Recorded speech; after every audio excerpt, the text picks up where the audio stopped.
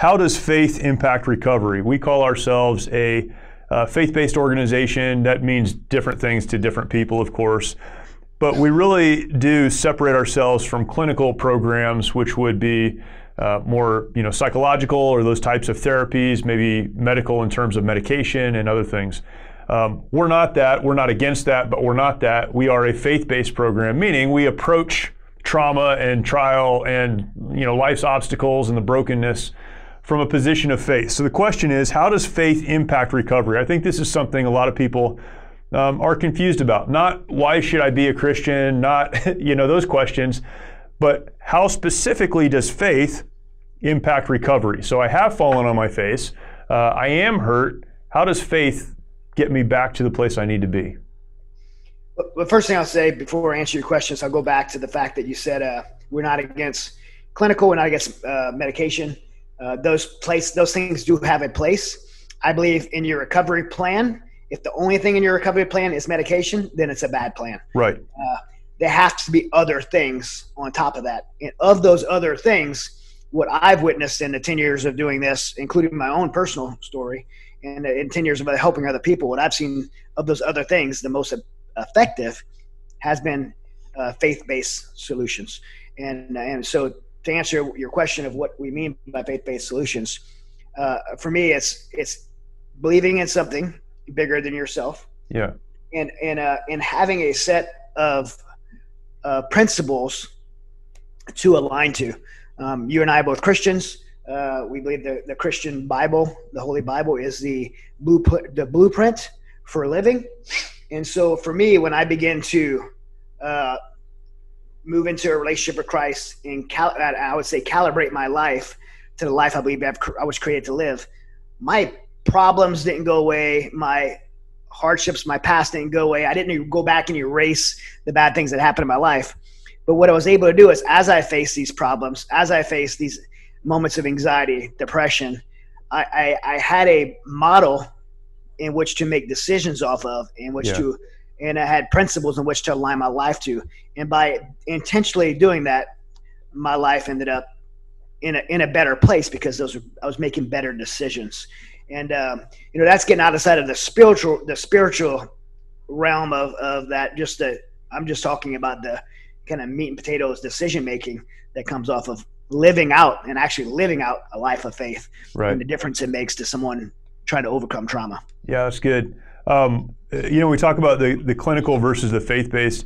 I always describe it as a clinician, someone in the medical community, in the clinical community would say, well, we need to start with medication, we need to start with therapies, and then work from there. And if there are other tools that are helpful along the way, we can add them. And maybe one of those tools is faith. We would go the other direction. We would say you need to start with faith, and there are probably other tools along the way that might be helpful, but the foundation has to be faith. It's all about starting point to me. And I think, as you mentioned, if you start with medication, then what's the end point? Where do you go? Where do you go from there? That's the whole game, right? And so it really is about a starting point. And we start from faith and say you need to have this first, because if you don't have that foundation, I had this conversation with someone recently who had been a firefighter and was not a Christian during his time in the fire service. Came to a critical moment where he tried to take his life, came into a relationship with Christ. And we were talking about framing and context. If you're not a person of faith, even broadly, there's no context to process the things that you're going through. So you see a tragedy, you encounter something difficult, your relationship isn't right, whatever it is. If you don't believe there's something transcendent, something bigger than you and your situation, why would you not fall into despair and that darkness that overcomes so many people? You don't have anything else. It's the context that comes from knowing there is a God. He does have a plan. His plan is personal for me. He has a path that he wants me to follow. What I'm dealing with is not all there is. I'm not hopeless because there's something outside of myself. And frankly, I don't know how anybody can function in the world as it is today, right, without understanding that we have a God that's in control. Yeah. Of everything. And that's exactly right. I think when you talk about, how does faith impact recovery? Well, it gives you a perspective that allows you to see the world where you're not the center of it. I'm not the center of the world. God is. I'm not. And since I'm not, then my frailties and my failings and my issues are not all there is. There's something much bigger and much more. I say something. God is bigger. He is in control, and He has a plan. Yeah, I don't know how you go through the world the way it is and look around and go, well, there's no God.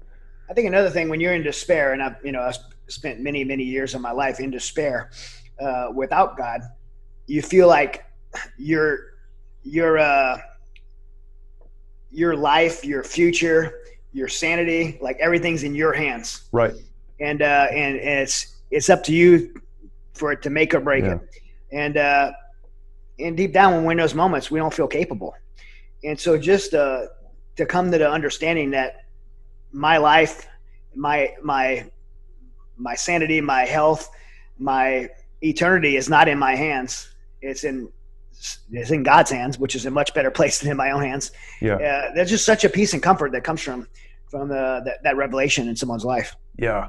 It's crazy because the most capable person, we say this in one of our classes during the program, that everyone is insecure inside, or every man is insecure. I forget exactly how the quote goes.